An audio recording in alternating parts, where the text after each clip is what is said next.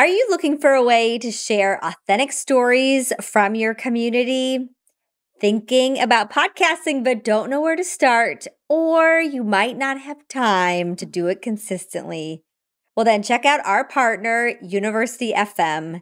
They are the only podcast agency dedicated to helping educational institutions make shows that are worthy of people's attention. Alumni podcasts, research podcasts, podcasts with presidents, and more. They do it all, and they keep the process simple. If you're wondering about the quality, look no further than Josie and the Podcast. University FM's mission is to elevate the voices of your institution. Visit www.university.fm or message robert@university.fm to find a time to chat. Links are all in the show notes.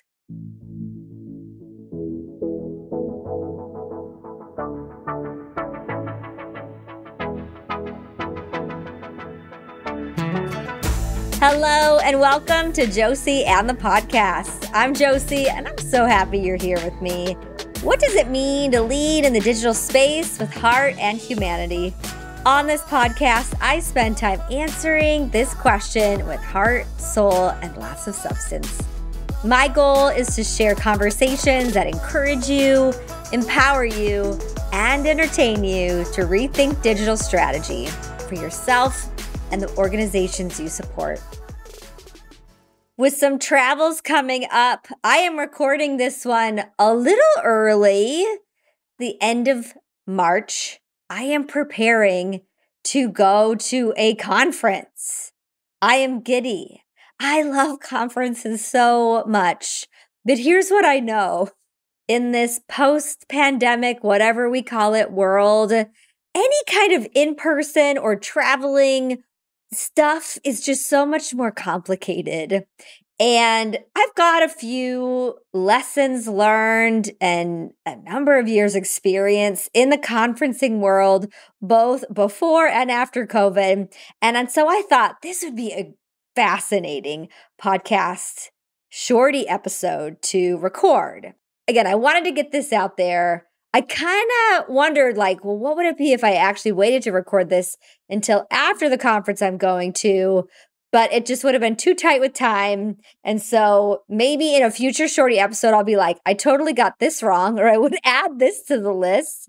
But that's the thing too. The suggestions I give, you might disagree with, or you might have things to add or subtract, or I hope you take away at least a couple tips and maybe do things, learn from my lessons so you don't have to learn them yourself. But as always in these shorty episodes, you're just hearing from me from my little home office in Los Angeles. I'm going to start out with a couple updates. Also, by the time this comes out, I will have had a birthday. I'm turning the big 4-2. It's not really a big one, but I'm trying to embrace my age. I had a mentor supervisor in grad school, and her birthday's around the same time as me. And I remember her saying she had a birthday and, something about, she mentioned her age, but she said how much she loved getting older, that she just kept growing and she wanted to celebrate. And I'd never heard someone frame a birthday in that way, that looking forward to not necessarily the aging process, but she just enjoyed life even more year after year. And there's so much doom and gloom about getting older and aging. And I always think about what she said to me when I was very much just soaking up everything grad student. I think I mentioned earlier that I am trying to read more, to log off and to just be present with something, not work or working out. I am on a roll, y'all. I have read 9 books so far. That's a lot for me. They are on my Goodreads. I wouldn't really recommend them.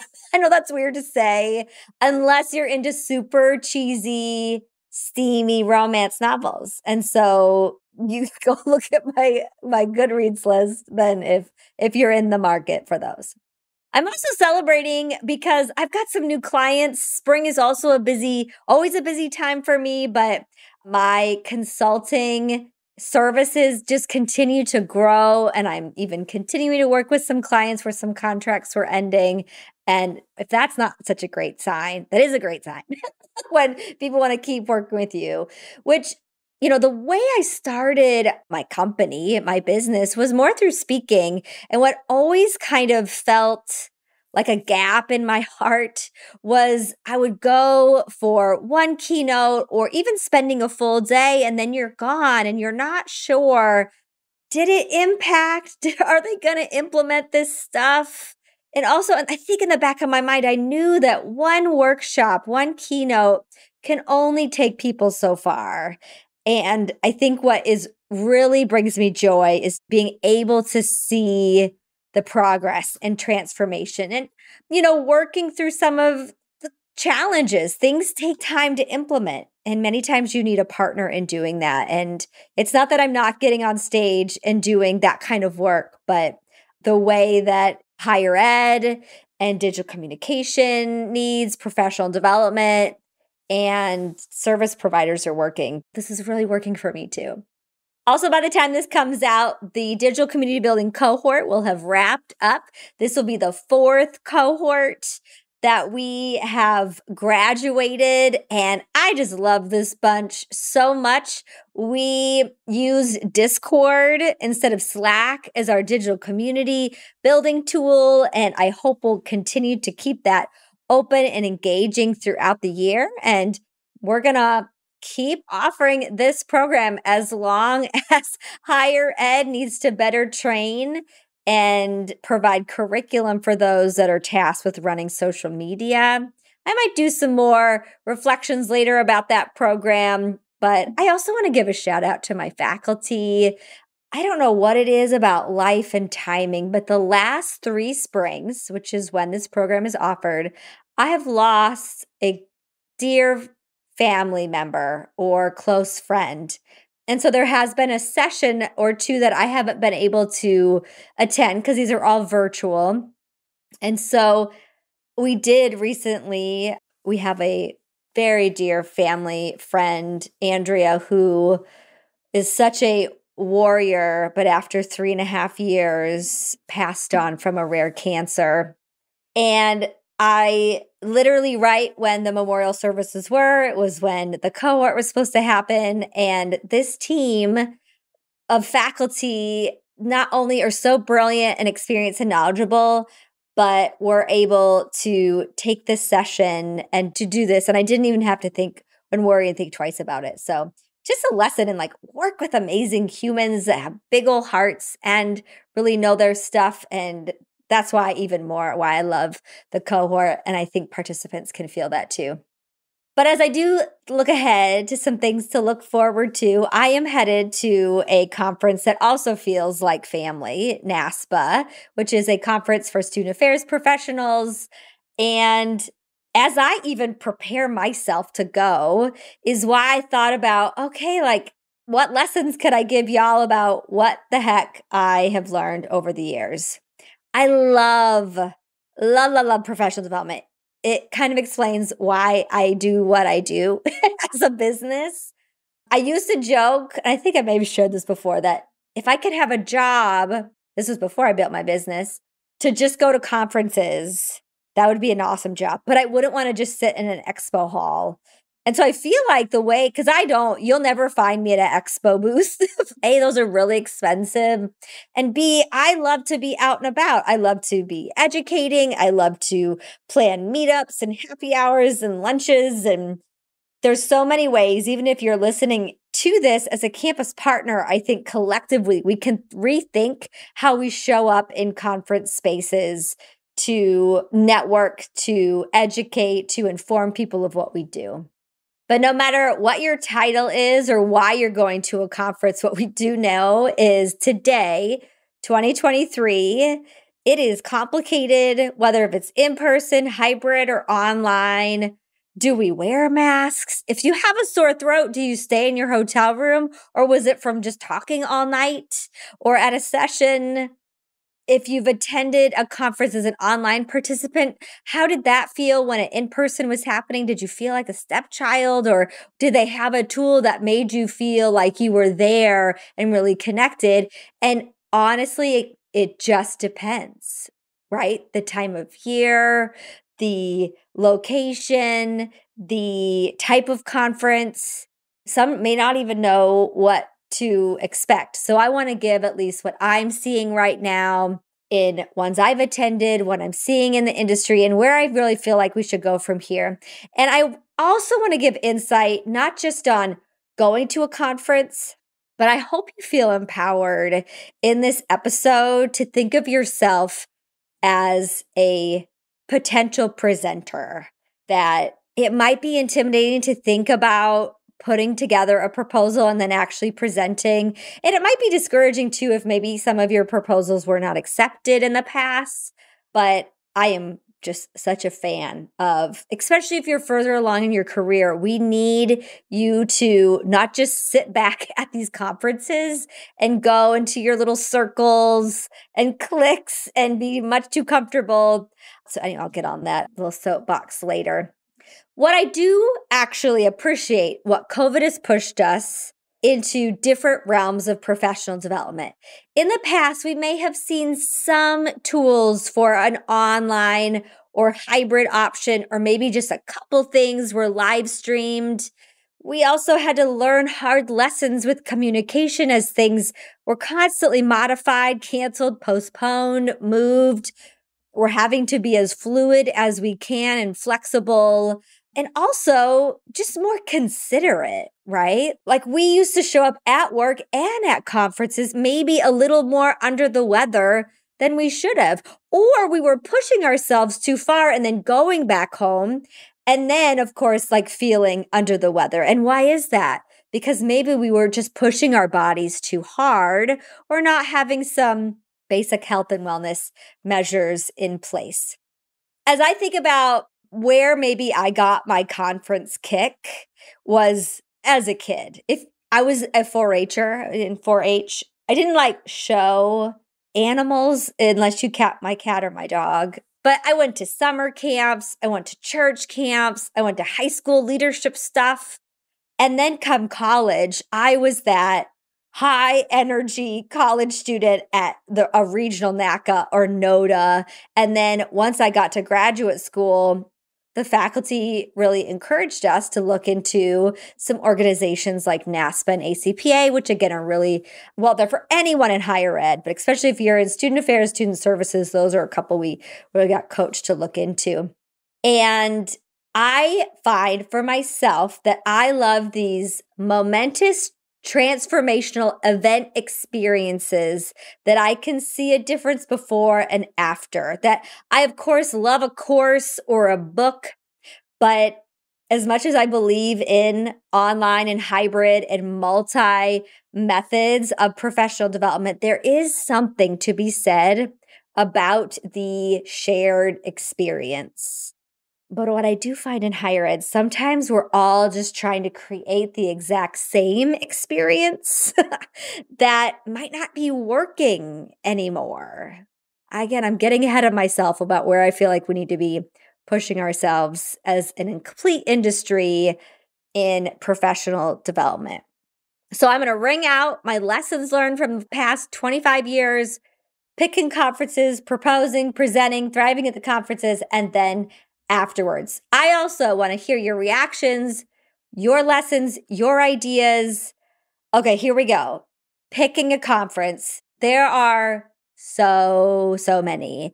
There are some for even the most niche of areas in higher ed and beyond, and then some really large ones. I do want you to pay attention to size because size can matter. I don't think we're giving enough attention, not to just the regional or local or big national.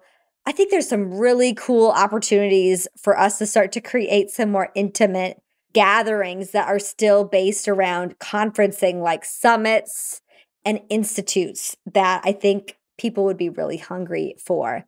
But what I also think about size is, for example, the conference I'm going to in Boston is going to be very, very large.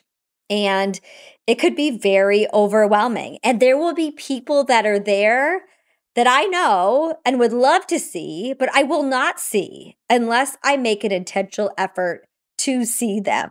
If it even is just attending one of their conference sessions and or setting up a coffee or lunch with them versus something that's maybe a little smaller that there's going to be more shared space and maybe even more collaborative sessions. The second thing when thinking about picking a conference is whether or not you have institutional support, and this is going to connect with funding. These things can get expensive very quickly, and it's not just the price tag of the registration.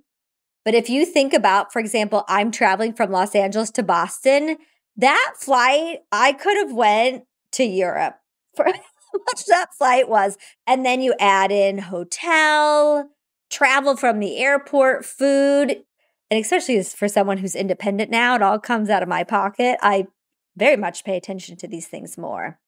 This is also why it surprises me so much that there isn't more post-conference reporting of what we learned, what really impacted, and passing that knowledge back on into our colleagues back on our campuses who weren't able to attend.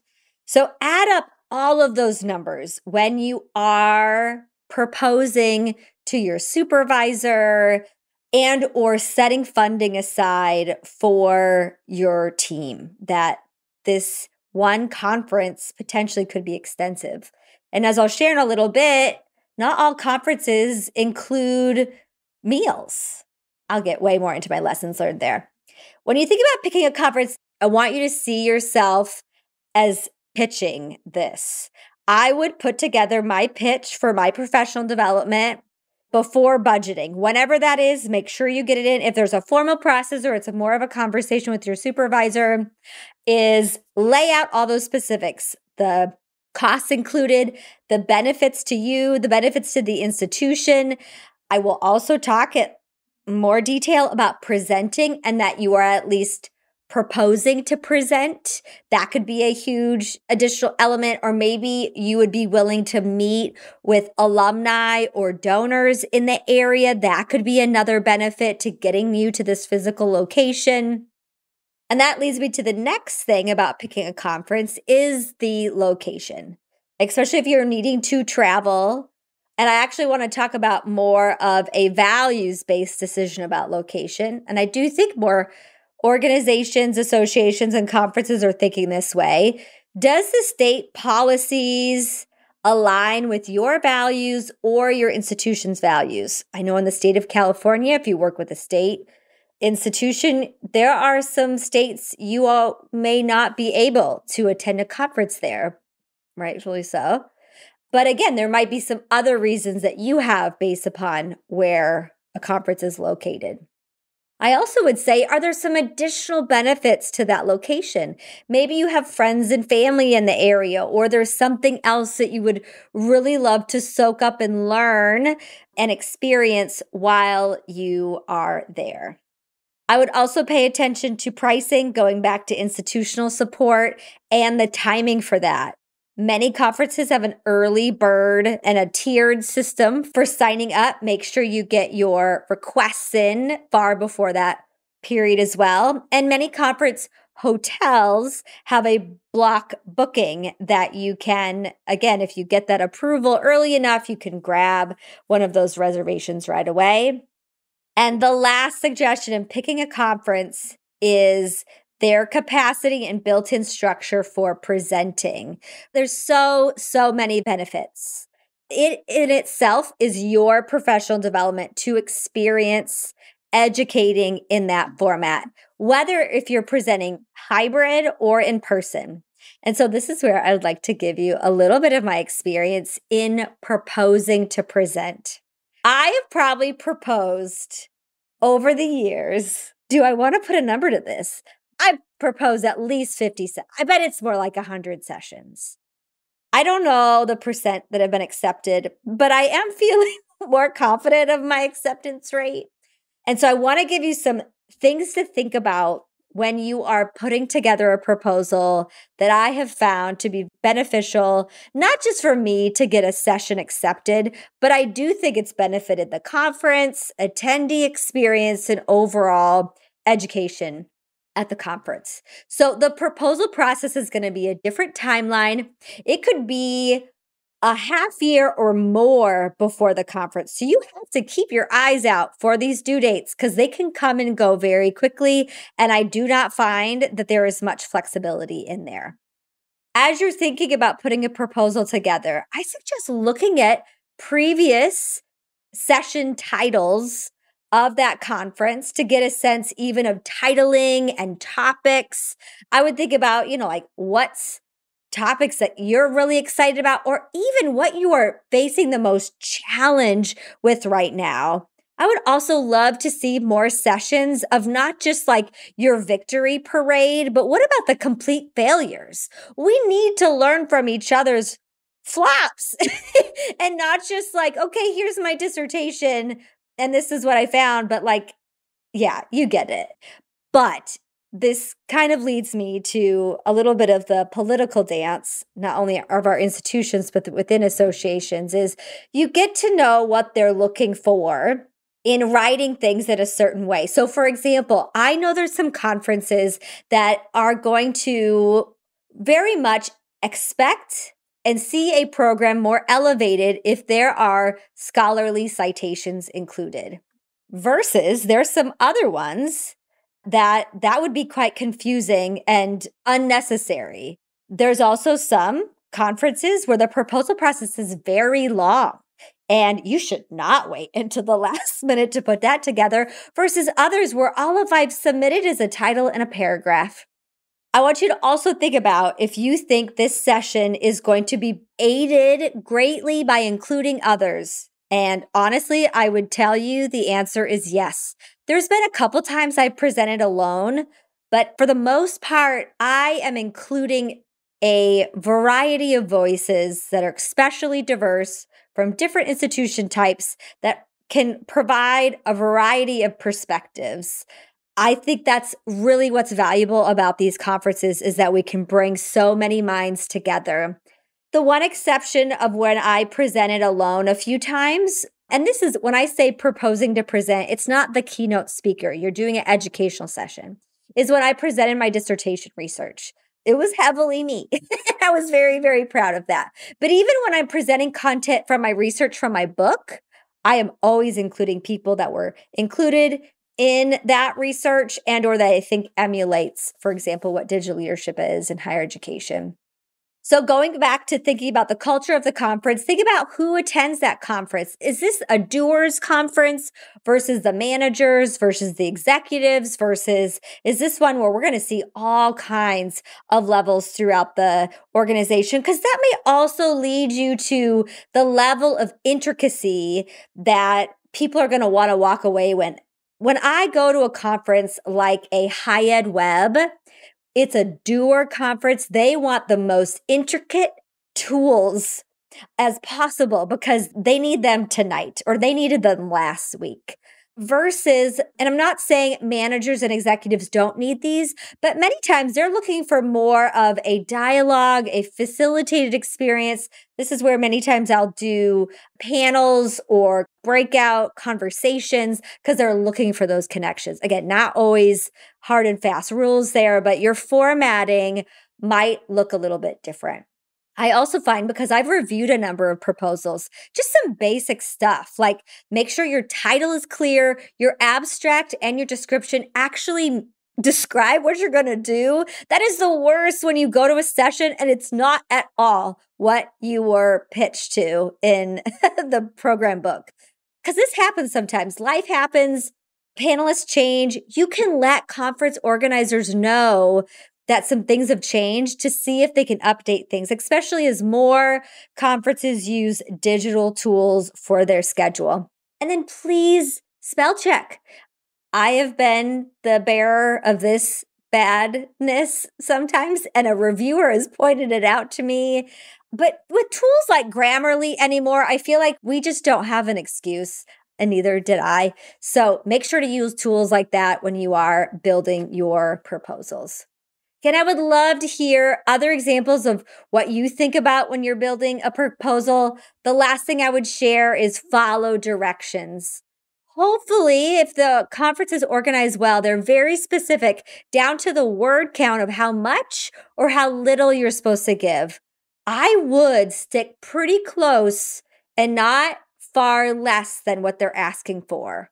I'm not saying just fill words to fill them, but a reviewer starts to get into a pattern of recognition about the amount of weight one proposal should look like.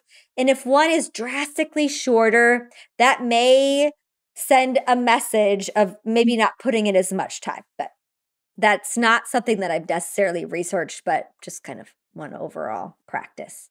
Okay, so you've got accepted to present. Congratulations. Share it on social media. Tag all the people that are going to be part of this cool program. Save it on your calendar. Obviously, then definitely register for the conference. But here's the thing. Don't wait until the week before to prepare. Typically, I would pull together a panel at least a month before, if not more, if it's going to be more of a discussion. But that said, one of my sessions at NASPA is very much a tactile session, and we have been working on that for a number of months. I have seen plenty of people in all kinds of pockets of a convention center or conference hotel preparing their sessions the day of, or maybe they're practicing. But what I have learned is that is so stressful. How awesome it feels to show up on site or online and be ready. So then you can just be physically present, whether if that is in the Zoom chat, in the networking, in the opening sessions, because it can be quite stressful. I'm not saying I haven't done it, but I have learned my lessons to try to pre-prepare as much as possible. Because what I don't want to happen to you, which has happened to me, is that I'm going to these conferences only to give, only to present, only to prepare, and I don't even have time to receive, not only to learn myself, to be able to celebrate others, and to just be present in things. So that's a big tip, big lesson there. I mentioned before, if anything major changes in the world or in your session, please make sure to let the conference organizers know. Many times they can be flexible with titles. If a presenter changes, if again, you need to update that description, I think that just is really honoring people's time. And then a couple things to think about when you are presenting. This honestly will be another shorty episode potentially is make sure you're preparing your materials with accessibility in mind. There's color contrast I really want you to pay attention to that I can include a link in the show note. There's certain colors for some that aren't able to really consume that. If it's fully digital, see what the organizers can do to make sure that things are closed captioned and that all these materials can be shared in accessible ways. If it's going to help you to practice, I don't want you to feel like you got to memorize this stuff either, but do be very familiar with your materials so you're not just reading off of your slides. And do be prepared for some technical issues. This is just the world we live in. It might happen. And if it does happen, it's going to be okay. For example, if you've got a presentation deck, make sure a couple people have access to it and or you've submitted it as you were asked to ahead of time. That would be a huge tip. Okay, I'm actually going to share a few more presenter tips in a minute, because I want to get back to my people, my listeners who just want to come. They just want to learn. And especially for all attendees, as you think about planning ahead, a lot of times when they say, okay, register, and then here's the hotel information, I have found I really enjoy to get a hotel that is very close to the action. I have done the whole Airbnb thing or a hotel further away. I find many times in higher ed, some of these conferences might be scheduled at times when the weather isn't great. Either it's going to be crazy hot or crazy cold or rain, because maybe there's some discounts based upon that timing. And at least for me, That's just so tough to like take public transportation. I'm not saying I can't do it, but there's a variety of reasons why I try to select the main hotel. If it is very cost prohibitive, I'll look other places and or get a roommate.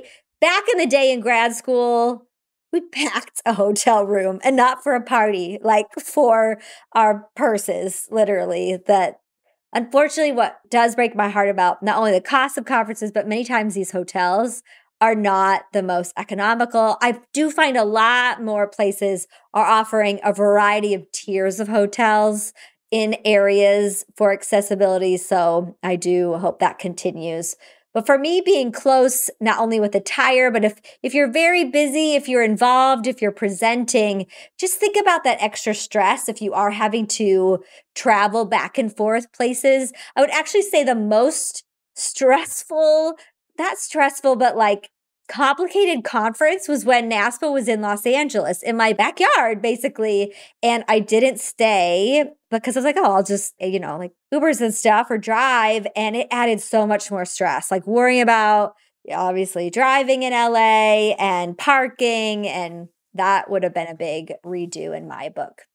The other element is transportation. So thinking about flights. This is my suggestion. I would not take a red eye to then step off to then go to the conference. You are already entering a very busy experience depleted. That saying, my husband and I are traveling to NASPA on a red eye, but the conference doesn't start till Sunday and we get in Saturday morning and it was the cheapest. So sometimes you do have to make these choices. The other thing to consider as you think about closing the last day of the conference, I do find a lot of people come to a closing more casual because they are flying out directly after. So if you were to think about, would I rather get in early or stay later? I do find on average, people come earlier. And if they need to leave earlier, that's when they do. I'm not encouraging that. I'm just trying to give you insight about some trends that I see. But also on that note, I do find people like to come earlier or stay longer to actually enjoy the city or local community because you may not actually have a ton of time or energy to explore. There are some places that I go, I hardly leave the conference hotel or convention center, especially if they're feeding us in the convention. I have like literally no reason to leave. And so keep that in mind. Campus Sonar partners with higher ed campuses and associations that value marketing and communications as a strategic ally. Together, they empower leaders with insights from online conversation and social listening data to develop and align their strategies with the goals of the institutions they serve. Join Campus Sonar as they debut insights and expertise from their latest industry trends. Register for the May webinar on the Campus Sonar website or find the link in the notes of the show. The other thing to do before you get there as you plan ahead is your calendar. There are some tools that some conferences use, like a schedule planner. They may have an app to build out your schedule. Honestly, I kind of go old school. I create a spreadsheet that I then print out and bring with me. So I literally can see my color coding to know like when my meals are, who I'm meeting with, when my session is, where I'm going. I dump it into Google Calendar as well. And then I, of course, will double check because things do happen. Scheduling, locations especially might change. A session might get canceled or moved. So always kind of keep an eye on the conference app. As you think about planning ahead, even when you register, especially if this is the first time at a conference or within an organization, you might look into if there's a pre-conference or pre-event experience. I'll talk about this in a minute for first-time attendees, but I have found this is a great starter kit. You're going to already meet at least one other person that then you can go to the opening with, or just kind of like gears you up. And I find those pre-conferences are smaller and also definitely more centered and focused on a topic or an audience. So don't discount those pre-cons. Sometimes they do cost, actually, they always tend to cost extra, but something to look into. Okay, you've done all your pre-planning, you've got your schedule built, now it's time to pack. This is my life right now. Actually, it's going to be my life and it's fairly chaotic. I am an overpacker and I have just accepted it. I plan for multiple bags.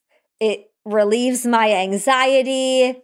Take some of my packing tips with a grain of salt, but I also, most of those issues are like clothes related. These things I'm suggesting, I think, are more logistical. And of course, it starts with food. Even if the conference includes all your food, I would pack some of your own snacks from energy bars, maybe, if there's some powdered drinks to give you some extra hydration. You never know. You realize like you go to the breakfast and it's only pastry. Like sometimes I wish these places would get better about thinking about variety and even healthy stuff. And so having something in literally my back pocket that I can grab. On that note, many places, they have great water stations, but for sustainability, I like to have my own water bottle. This also could be a health and safety measure too. Water bottles are so important to also have as you're traveling through the airport. A lot of places have water stations. Stay hydrated as you travel and as you go through that conference. I have also found, because I use my phone a lot, that I kind of need an external charger. There's some smaller conferences that will have tables set up with chargers, but you can always tell where the plug-in is because that's where people are all going to be surrounded probably by. And I do think conferences are getting better where they may have charging stations or some other hubs, but just a little itty bitty one. And I can link to one that I just got. It'll even fit in my back pocket or my purse if I need it for other social situations. I've also learned the hard way, even as hot as it is outside at a location, don't count on that inside. Actually plan it to be opposite and even colder. Bring layers, a jacket, a scarf. I don't think you need like hat and gloves, but there are some times where I am shaking cold. On the note of attire, a lot of these larger conferences are spread out.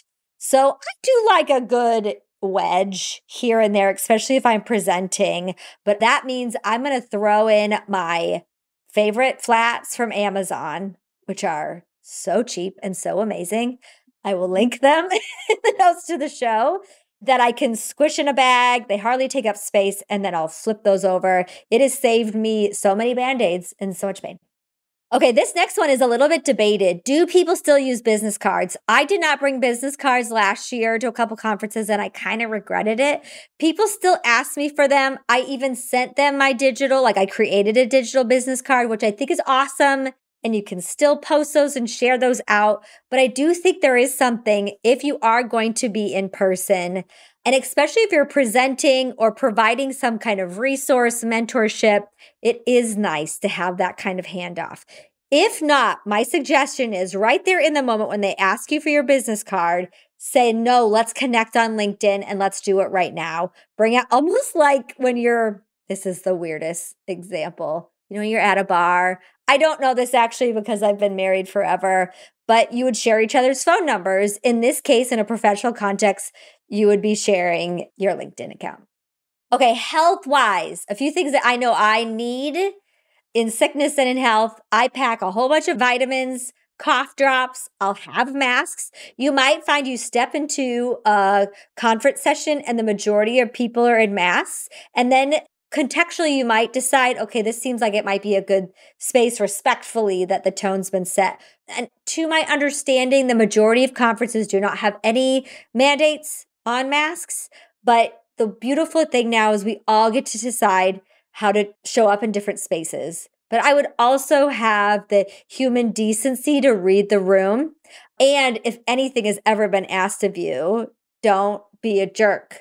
Wear your mask if that's the deal.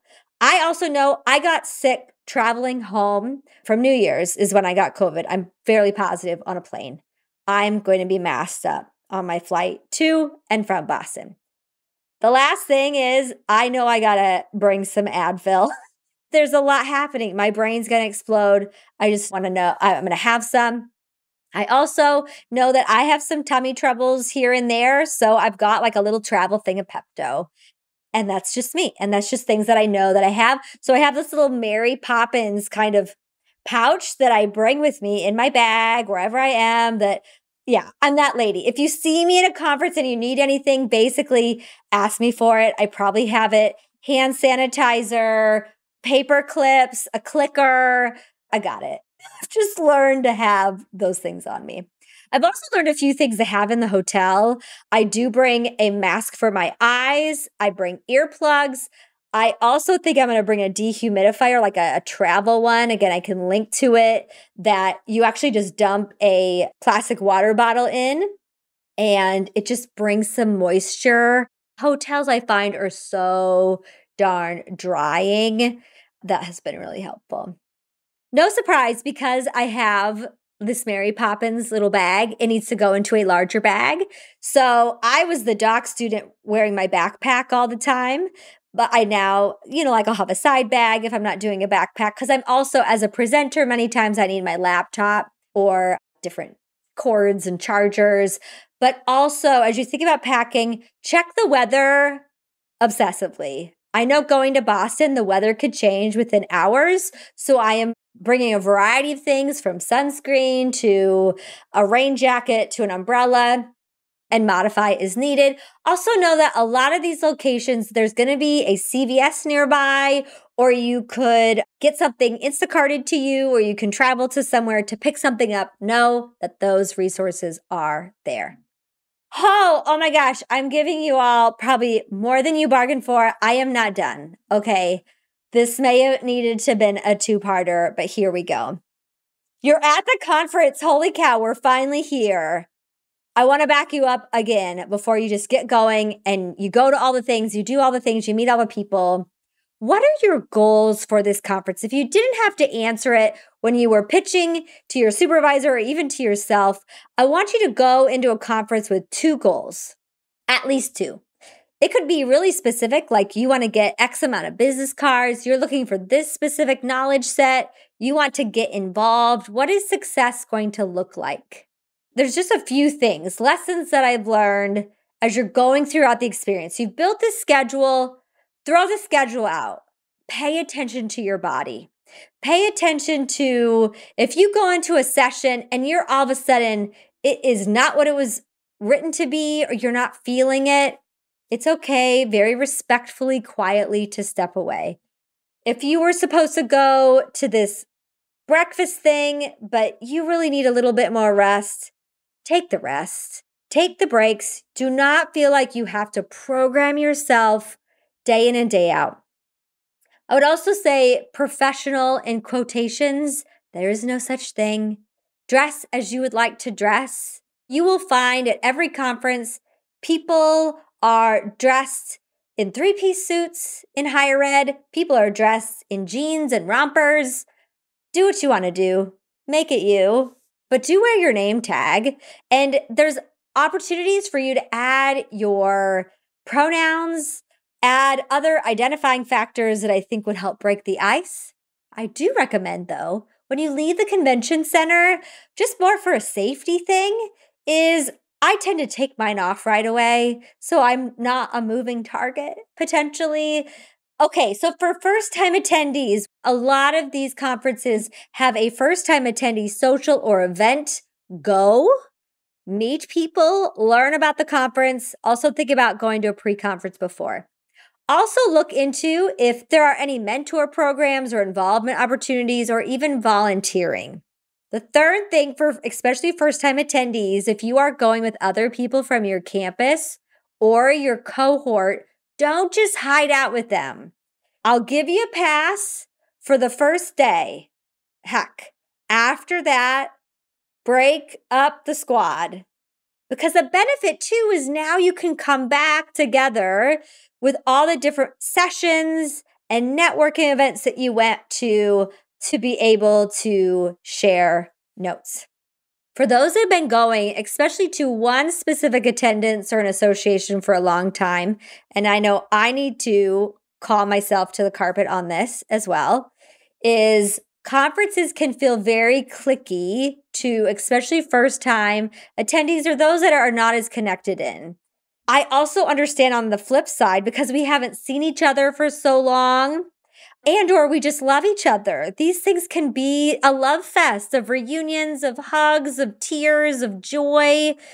But if it's only that with only certain amounts of people the whole time, that can feel very disconnecting. So this is what I try to keep in mind. I'm always bringing someone new to an event, a meetup, a session. I want to connect someone into a circle, whether if that's a physical circle at a reception or in a more larger essence of what my network is. I would also say if you see me at a conference and I'm talking with people, please, just give me that. I'll be on the lookout. I'll look for the eye of you want in this? I know sometimes it can feel like hopscotch or like the jump rope for heart. You're trying to get in on a connection because no, in my heart of heart, that is my goal. I was one of those. Everyone is going to be one of those people the first time you go to a conference or maybe even the third time. Remember, everybody was new at some point. And we, in higher ed, we want an inclusive and welcoming environment, and we need to hold ourselves accountable to that at conferences as well. Okay, I said I'd have some presenter tips, so here we go. And there are so many more I could share. For those presenting educational sessions, get there early, get your tech set up, and advocate for what you need. I find sometimes the rooms are set up, and I'm not talking about the chairs necessarily, because that might be out of our hands. But where the table is, where the mics are, some of those things there we could have some flexibility around. I really encourage you not to have people hiding behind tables and or move the table closer forward or center. This is why I also ask my panelists to get there at least 10 minutes early. As you think about setting the tone for your room, I love to play music. It sets the tone, it breaks the ice, and it just kind of eases everyone up. I also if I'm able to, I will situate myself closer to the entry so I'm able to welcome people in so people are getting to know who my face is and someone that's smiling. But that does mean my slides need to be ready to go and open and up on the podium. This is a message both for conference organizers as much as presenters. Use a mic. It's a non-negotiable. Whatever they'll give you, lapel, wireless, handheld, ask for it. Even if it's one and you have to pass it around, don't assume when you ask, can everyone hear me, that they should even share that they can't or not. Just assume you need to use all methods possible to project through a normal tone that then a mic can amplify for you. Okay. Into my soapbox there. I want you to think, especially if you're coming from the campus partner side, or even anyone that uses conferences for networking or maybe advancement, this is not your opportunity to sell. This is why people have booths or other opportunities. I want you to see yourself as a give people education, and then at the end, how they can contact you. Let them know what you do. But that is just the worst, to go to a session and it turns into a sales tactic. I also want you to think beyond engaging your audience. A lot of times proposals want you to say, how are you going to engage the audience in interaction? The worst that many people do is turn to your neighbor type of prompt. We can do better. You can look at things like Slido. You could bring up a Google Doc that everyone could jump into, in addition to making things accessible. I really like at the end to give people a QR code that they can quickly scan on their phones. They'll get your contact information. They'll get the slides, whatever other resources you want to send people to. Because most likely after your session, people got a jet. They got to get to another session, a lunch or something. Some might be able to stay and chat, but get them those resources right away. And then, of course, for yourself or those you're presenting with, don't forget to take photos. Ask people in the session if you know someone, if they could take a photo of you actually presenting. This would be great for LinkedIn or your portfolio. So don't forget it. Post-conference, you have survived. You are celebrating. I want you to continue to thrive. Do not get on a plane, land, and then go straight to campus. I really encourage you, even through the proposal process, to propose at least a half day or a late start the next day, especially if you were traveling really far.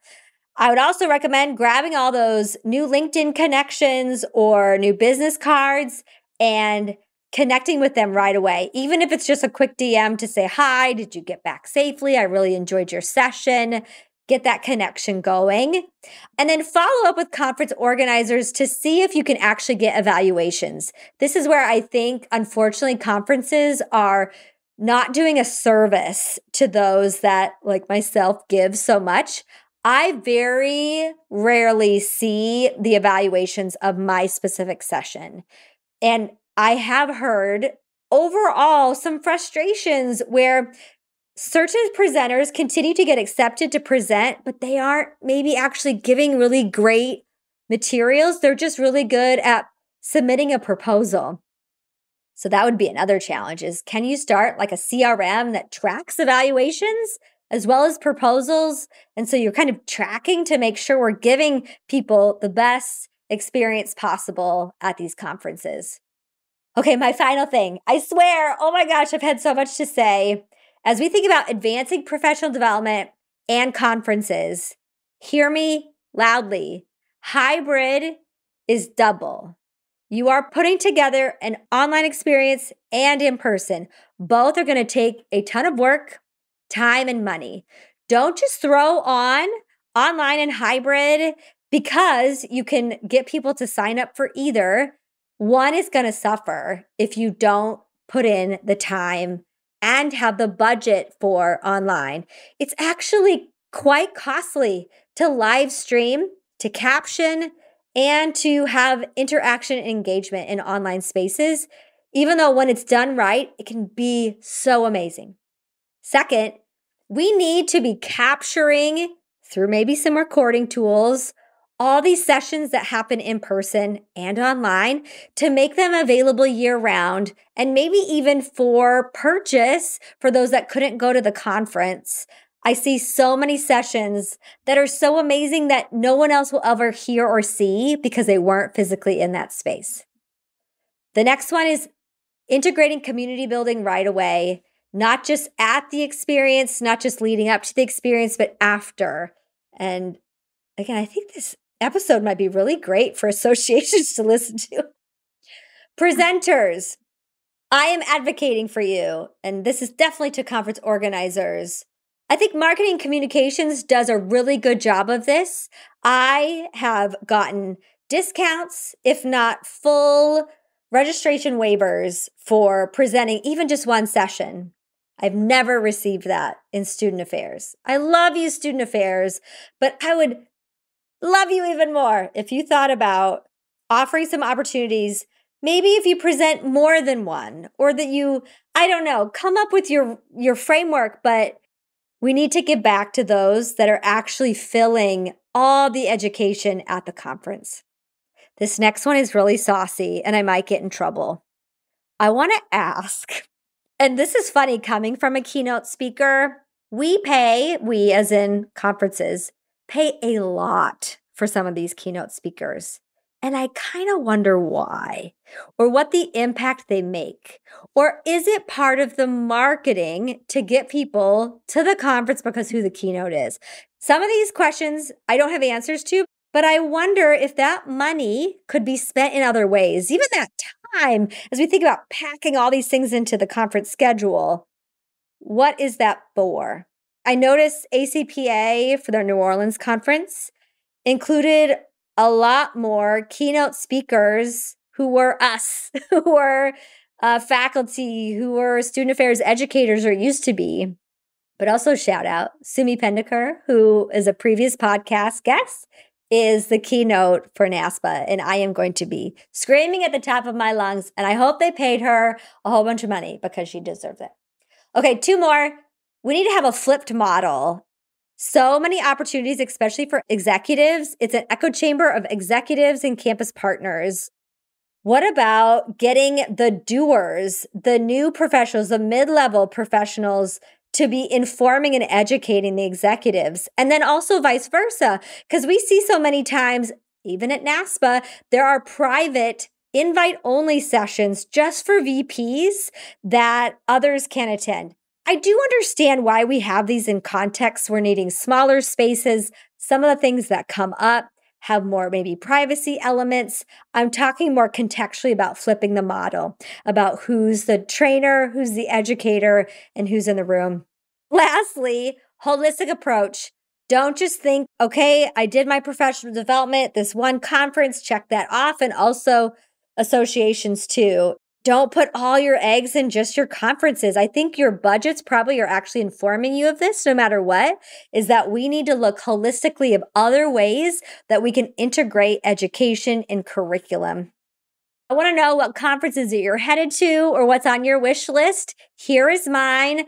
I am putting some proposals together to go to the AMA Symposium for Marketing and Higher Education, which is in November in Chicago. The NASPA Western Regional is going to be in Las Vegas in November as well. I think they're like a few days apart.